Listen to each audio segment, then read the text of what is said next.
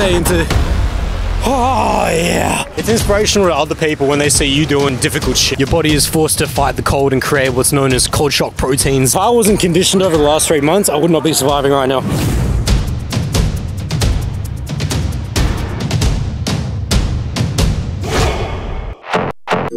I'm gonna rub this in because come here.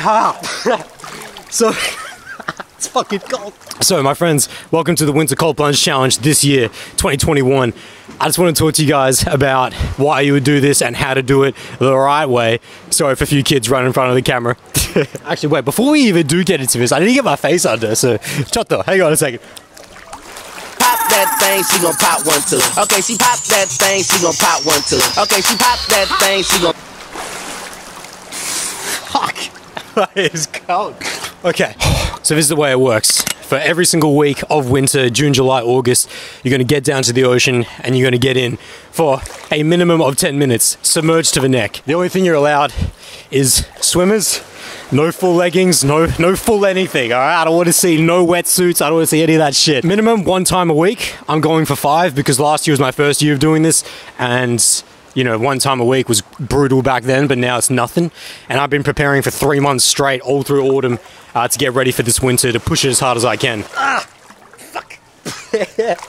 Hang on, it's trying to roll over. So the main reason why you'd want to do this is for the physiological benefits, the science. It's for the science. It's basically a little mini war every time you come in here for your immune system. Your body is forced to fight the cold and create what's known as cold shock proteins, and essentially boost itself to defend itself against anything that would invade. It also just increases your blood circulation, which of course increases your recovery, your body's ability to recover from anything. Also the stress relief, emotionally. It's a nice emotional balance for you as you come in here each day or each night. Oh, that's fucking cold.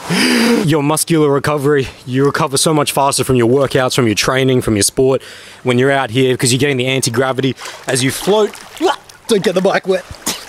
As you float. So there's all that. And see, that's all good shit. All that physiology is really good shit. You can check out Dr. Rhonda Patrick and Wim Hof for more on that. They could speak to you about the science far more than I can. But now I can speak to you about the spiritual benefits. It's a place to dump all your pain. Right? None of your shit can survive out here when it's freezing. No matter what you dealt with that day, if someone died, having arguments with people disappoint you, people not living up, maybe you fucked up. Oh shit.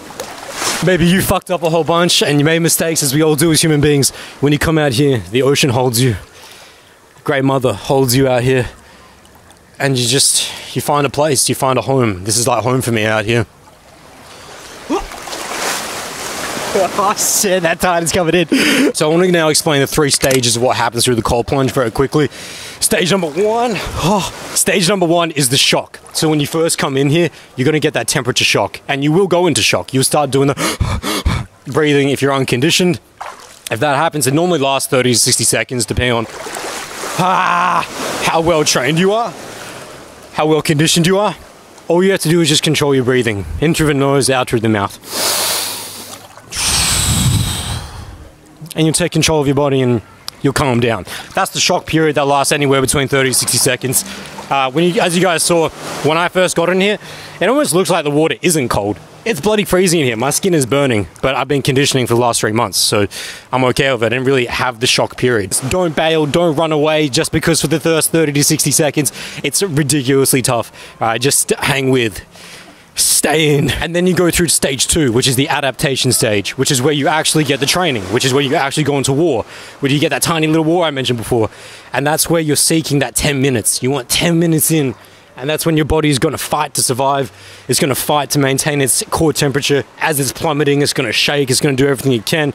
Swim around. Swim around. I don't mean like do like an actual workout, but go underneath. Obviously, I'm not going to go underneath because I got the mic. Do some Tai Chi if you want. Move your hands around, whatever you want, but just stay in and learn to breathe. Just breathe through it. And then what you will notice when you have really started to hit your wall with the adaptation stage is you start to get full body shakes. I'm starting to get the initial shakes right now. That's because I'm not breathing properly and I'm talking to you guys with the camera right now. So look for that shakes, look for the internal shakes, look for the shakes on the spine. You can feel it when a wave's gonna come. Look for all those cues and those signs, and then just sit into it. Don't run away from it. If you need to, set an alarm for what 10 minutes is gonna go off on the beach. For me, I've got a really good internal clock because I've been doing it every day for 3 months. So I know how long 10 minutes is, and I normally push it for 15 to 20, but 10 minutes is the minimum. Submerged to the neck. Yeah. Now, finally, with stage 3, you see there's a lot of kids up at the jetty. Finally, with stage 3, the wind chill. Stage 3 is when you get out of the water and the ordeal is not over, which is what I love about the Ocean Cold Plunge compared to an ice bath, which is the ordeal is over when you get out and you get into a hot shower. When you get out of the Ocean Plunge, the actual most dangerous part of it is when you get out and when you're wet and the wind fucking hits you. It hits you like a truck, right? And if you've got a plummeted core temperature already, it is death. It is literally death. I almost died twice last year because I didn't know that you have to have a hot thermos of water to bring your core temperature back to stabilization, because no amount of rugs, no amount of clothes will get you back there. No amount of sitting in the car. I almost crashed my car once. I almost lost consciousness several times, actually. And dark times because I didn't know this shit. When you get back onto the beach, don't fap about. Do not fap about. Get warm, get dry, get the hot liquid in. That'll save you. And that actually is insurance policy to allow you to stay in here as long as possible. Right now, I'm comfortable to stay in here for 20 to 30 minutes as long as I have the hot water in there. That's all that really matters, yeah? One of the other major benefits of doing this ocean cold plunging is that it's some hard shit. And hard shit make good people, right? Do difficult things. Make yourself strong. Don't be a bitch, right? That's why we're out here.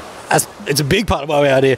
It's also straight beautiful as well when you see the sunset. There's a lot of people out right now because it's Sunday, but there's going to be a lot of times where it's just you and it's no one else. And you just confront yourself and you got to get out here and you got to do the damn thing. Yeah, do the damn thing, son. I'm gonna go for one more dunk. Hang on.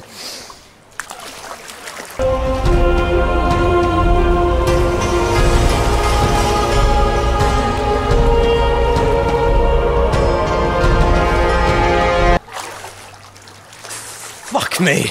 Fuck me that it's cold. We're back in the game. It's probably too dark, so hang on. This is what I was talking about before, is not fapping about when you get out. So I'm gonna try and get dry as soon as possible. Down the hot water as soon as possible. You can really push the limits out here. Actually, I should probably just... You can really push your limits out here if you have a hot thermos of water. And one of the other good things about doing it when there's people around is that it's inspirational to them. It's inspirational to other people when they see you doing difficult shit. Don't go to secluded beaches. Go to popular beaches to do this shit and show people what it is. It's a beautiful sunset tonight though. And here. I know, I've been honey dicking it here. The thermos. As long as you have the thermos with hot water, you can stay in there as long as you want. Bring yourself to hypothermia. This will bring you back. Trust me, I didn't know about this last year and almost died twice, so it's absolute lifesaver. Because I'm all covered in sand, so I can't towel off with a whole bunch of sand on me. We got some beautiful people up on the jetty as well. Sunset is ridiculous. These people want me to come in. They're coming down to this. They want me to go the whole way in. I didn't come in here for them at all, but I'm going in now because all those people on the jetty want to see me go in. Oh, it's a lot colder the second time around. I would not recommend, but it is fucking beautiful. And now you can see me hitting the shakes. We'll stay into... Oh yeah, that's what I'm fucking talking about. It is so cold the second time around. So all those people on the jetty got what they asked for. They got what they wanted. The shakes are real, bruh. So you want to get around this cold plunge. Alright, don't be a bitch. Don't be a bitch and just do it. And you guys will be better off for it. You'll be way better off for it. If I wasn't conditioned over the last 3 months, I would not be surviving right now. But I'm doing alright. I'm doing okay. And I wish you guys the absolute best in your lives. Don't forget to drop a thumbs up on the video. Comment down below, subscribe, hit the bell icon for notifications. Oh, I got them shakes.